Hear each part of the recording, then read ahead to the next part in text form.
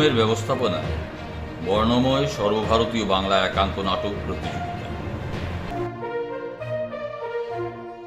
গত 16 মার্চ থেকে শুরু হয় রূপম আয়োজিত 43তম নরেশচন্দ্র পাল স্মৃতি সর্বভারতীয় বাংলা একাঙ্ক নাটক প্রতিযোগিতা। তার আগে 15 মার্চ বিকেল 4টে নাট্য প্রতিযোগিতা উপলক্ষে আয়োজিত হয় এক সাংস্কৃতিক পথচলা।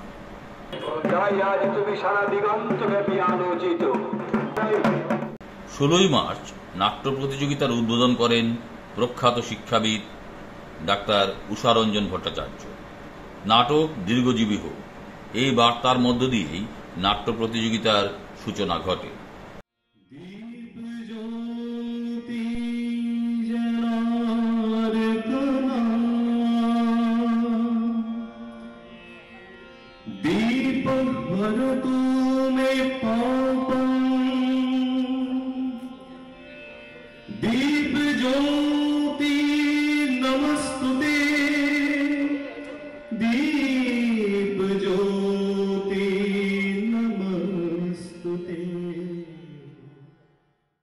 বঙ্গভবনে আয়োজিত সেদিন শ্যামাপ্রসাদ মুখার্জির স্মৃতিমঞ্চে এই নাট্যযজ্ঞের সূচনা লগ্নে 3 বিচারক ছাড়াও উপস্থিত ছিলেন সভাপতি ডাক্তার বিভাস দেব, নাট্যকার দয়াল কৃষ্ণনাথ, বীণাপানি নাথ, বাংলাদেশের কবি অভিনেতা হাসান কবির, বিশিষ্ট সাংবাদিক অতীন দাস সহ অন্যান্যরা।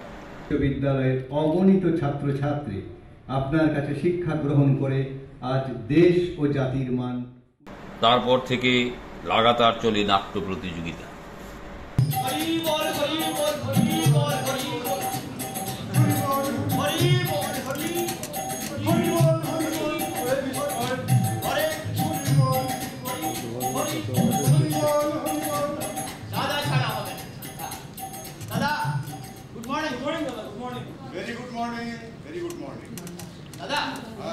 আমি বলছিলাম কি এই যে নির্বাচনের জন্য আপনি কি কোনো প্ল্যান তৈরি করেছেন? সেটাই তো ভাবছি রে। শোনো, আমার রণনীতি আমি নিজের মতো করেই তৈরি করি, বুঝলে? আচ্ছা দাদা, কেন্দ্র থেকে একটা কৌশল তো নিশ্চয়ই পাঠাবে। হ্যাঁ, ওদের কৌশলটা মেনে তো আমাদের চলতে হবে, তাই না? তার অপেক্ষায় কি আমরা বসে থাকতে পারি না? আপনি কি বলেন দিদি? হ্যাঁ হ্যাঁ, তুই একদম ঠিক কথা বলেছিস। আচ্ছা, যদি আমরা কেন্দ্রের কৌশল না মানি তাহলে তো দাদা ওদের সাথে আমাদের একটা ডিসপুট হয়ে যাবে। আরে রাখ রে তোর পার্টি নীতি দেখাচ্ছে। এখন বহু ক্ষেত্রে মুখ্যমন্ত্রী আমাকে নিমন্ত্রণ করা তো দূরের কথা, বরং অ্যাভয়েড করে বলেছে। কেনটা হচ্ছে আমি খুব ভালো করে বুঝতে পারি।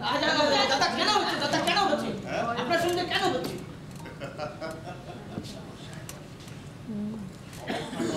সবকিছুই বুঝতে পেরেছি। আর তোরা যদি সঙ্গে থাকিস তাহলে আমার এই যুদ্ধে জয়লাভ করতে আর কিন্তু বর্তমান সময়ে আমাদের সমাজের মহিলারা ভীষণভাবে নিপীড়িত, লাঞ্ছিত, ধর্ষিত। আমরা আমাদের মা বোনের সুরক্ষা দিতে পারছি না, আমরা তাদের ঠিকঠাক করে রাখতে পারছি না। তাই আমি ভাবছি আপনার নিচে আসছে নির্বাচনে নারী শক্তিকে কাজে লাগিয়ে কাজে এগোতে হবে। এটা একটা উত্তম প্রস্তাব দাদা, আপনি যেভাবে বলবেন আমরা কিন্তু কাজগুলো সেভাবেই করবো। আরেকটা কথা বলছি দাদা, আপনি তো জানেনই আমার মহিলাদের নিয়ে এনজিও আছে। হ্যাঁ, তো আমি ভাবছি দাদা ওই মহিলাদের এনজিওর সব মহিলাদের নিয়ে কিন্তু আমরা এবার কাজে ঝাঁপিয়ে পড়বো। তুমি শোনো, টাকা পয়সার চিন্তা একদম করবে না। আমরা সেভাবে। আরে শোনো, তোমরা সব জায়গায় ওই ওমেন এমপ্লয়মেন্ট নিয়ে একদম ঠিক দাদা, এটা একটি বার্নিং ইস্যু।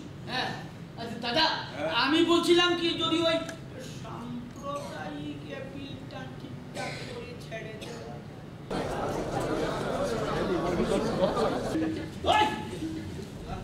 তুই আমার কাস্টমারটা সব করে লাগি গেল। হ্যাঁ আমি না চিনি। আরে আমি দেখছি তুই মাছের টানে আইছে। আমি দেখছি। আমি কইছি তাজা মাছ চলে আমার দোকানে এই বাজারের এক নম্বর মাছ আমি কি তা 2 নম্বরই মাছ বেশি নি বেটা তুমি কিটা শুরু করছো রে তোমার টানো লাগি আমরা ব্যবসা করতে পারতাম না তোমরা মাঝে মাঝে কি দাও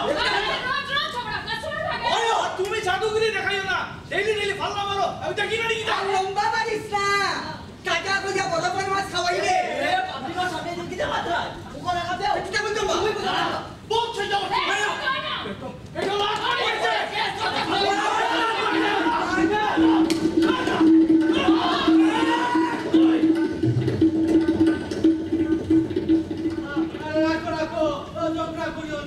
ঝগড়া না দিয়া সমাধান করো না তুমি কাস্টমারে তাজা মাছ দিলাও আর তুমি পালা মারিও না বুঝছো আর তুমি পচা মাছ ওটা নিয়ে গাঙ্গো খাও তুই কি গো আমি বুঝে তুই কি গো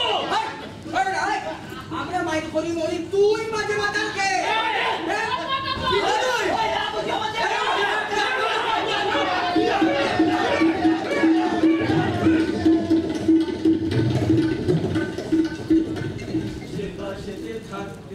তাকে ঘরে বন্দি রাখতে কেন দণ্ড দণ্ড দেখলে সে ঝাপায় তাকে আটকে রাখার চেষ্টা কেন ব্যর্থ হয়েছে শেষটা তবু বারবার অঘটন সে ঘটায় বোঝে না সে বোঝে না বোঝে না সে বোঝে না বোঝে না সে বোঝে না বোঝে না সে বোঝে না বোঝে না আবার নি বুঝি একটু নির্জল কাজ বুঝি জঞ্জা তো তোমার ভুলা গাতিয়া নি না না শুনো না এই হাসপাতাল পাবলিক টয়লেট হাসপাতাল public toilet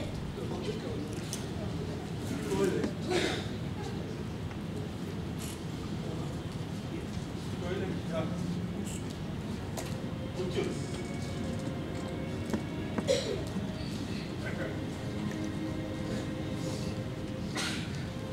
No, llegó. ¿Qué hago, patita? Chao. Chao.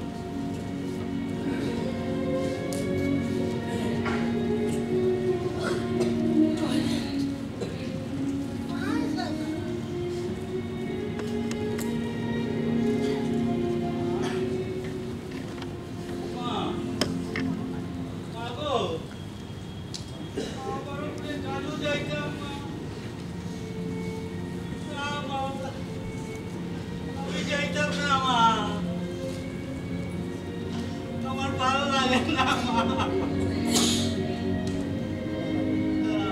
মারে মা আমার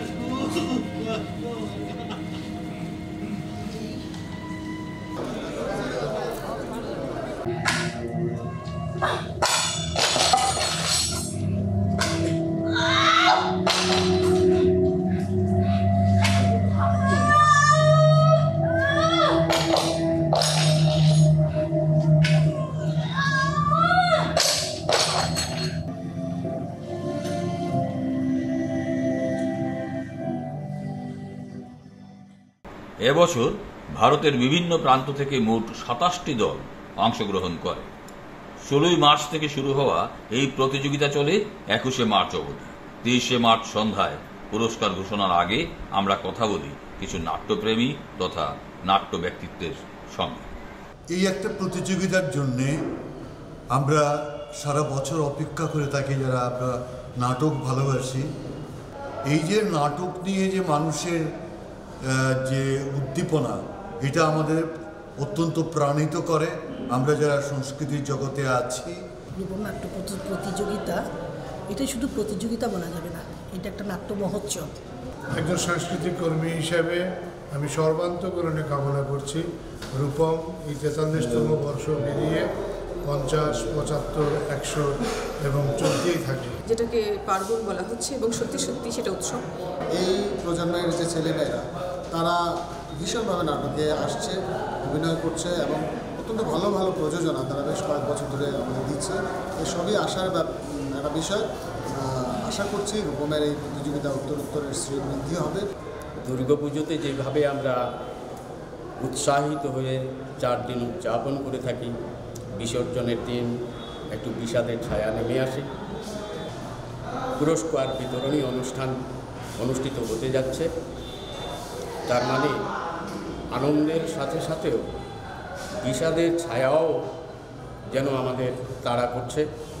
তবে এটা আশা করব যে আগামী বছরের জন্য আবার আমাদের প্রস্তুতি চলবে। এরকম করে প্রতি বছর আসুক রূপম আয়োজিত নাটক আমরা দেখব, আমরা আনন্দে করবো, এইভাবেই চলব। তাতে করে আমরা আশাবাদী নাটক ফিউচার শহরে আরও দীর্ঘজীবিত নতুনদের আমার মনে হয়েছে বেশি ভালো, অনেক বেশি ভালো। পুরনোরা ওই জায়গাটা যদি আমরাও পুরনো ওই জায়গাটা যে জায়গাটা আমরা ধরেছিলাম ওই জায়গাটা যদি একটু ছেড়ে দিয়ে নতুনরা যেটা করছে ওখানে যদি কিছু একটু নিই, আমার মনে হয় আরেকটু আমরা এগিয়ে যেতে পারবো। নতুন আর পুরোনোটা যদি মিক্স আপ হয়ে যায় আর এটা বরাকের নাট্য জগৎকে একটা ইন্ধন দিচ্ছে এবং প্রশ্রয় দিচ্ছে যাতে বরাকের নাট্যচর্চা একটা পেশাদার প্রেক্ষিতে চলে যায়, সেই ইঙ্গিত কিন্তু এখন থেকে দিচ্ছে। আমরা যারা নাট্যচর্চা করি, আমরা যদি এটাকে সিরিয়াসলি গ্রহণ করতে পারি, সিরিয়াসলি একে নিয়ে ভাবতে পারি, তাহলে কলকাতায় বা অন্যান্য জায়গায় যেভাবে নাট্যচর্চার একটা পেশাদারিত্বের রূপ পেয়েছে সেটা এখানেও পেতে পারে বলে আমি দৃঢ়ভাবে বিশ্বাস করি। না, এখন যে পরিপক্কতা নাটকে নিয়ে দেখছি ঠিকই সত্যি এগুলা মানতে হবে। সবশেষে পুরস্কার বিতরণের প্রাক মুহূর্তে সম্মান জানানো হয় 3 বিচারক সুশান্ত চট্টোপাধ্যায়, দেবাশিস রায়চৌধুরী ও বিশ্বতোষ চৌধুরী মহাশয়কে। তারপর শুরু হয় পুরস্কার বিতরণী অনুষ্ঠান। এবছর শ্রেষ্ঠ অভিনেতা সন্তোষ চক্রবর্তী নাটক কণ্ঠ থেকে কোলাহল দশরূপক শিলচর।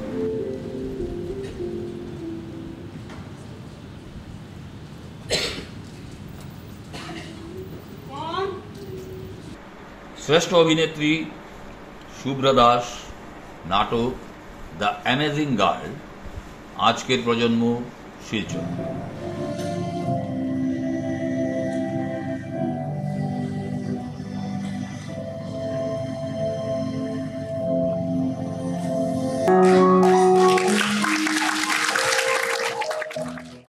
চতুর্থ শ্রেষ্ঠ প্রযোজনা নাটক ভালোবাসা এক ধূসর পাখি রেস থিয়েটার কয়লাপুর। তৃতীয় শ্রেষ্ঠ প্রযোজনা নাটক কণ্ঠ থেকে কোলাহল দশরূপক শিলচর।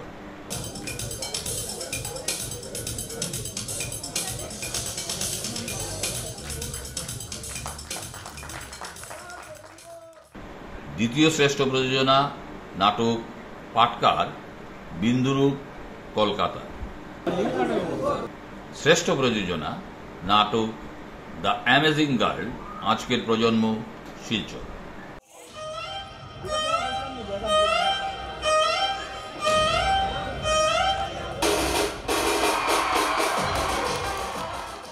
সবশেষে দর্শকের বিচারে শ্রেষ্ঠ প্রযোজনা নাটক কণ্ঠ থেকে কোলাহল দশরূপক শিলচর। সামনের থেকে সরবে।